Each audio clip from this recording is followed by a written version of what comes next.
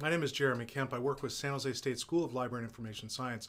This is a very quick tutorial using the Canon T2i to do a green screen setup. So I've done a couple of things here. One, you can see the microphone. I had to synchronize these because the T2i doesn't flow directly into Camtasia.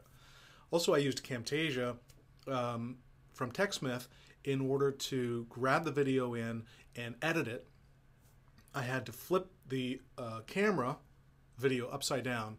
You can see that it's hanging off of my desk right now, upside down. So another thing I did was bring the whole project into Adobe After Effects in order to add this green screen, which you see right here behind me. The lighting here is pretty interesting. I've got a halogen, a really bright halogen 500 watt on this side. Then I've got up here behind me an incandescent, well actually that's also a halogen coming off.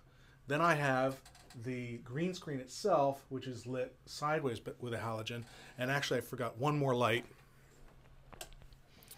Turn this one on here to give myself a good frontal lighting.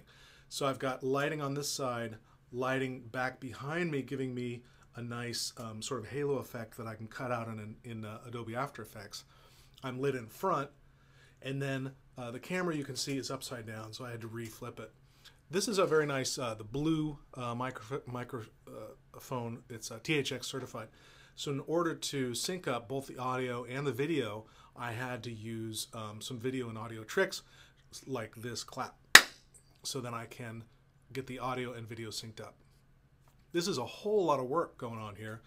This little short clip I figure is probably going to take me about an hour to process and put up on YouTube. But it's high def, good sound, good lighting, and with a backdrop here at San Jose State. So enjoy.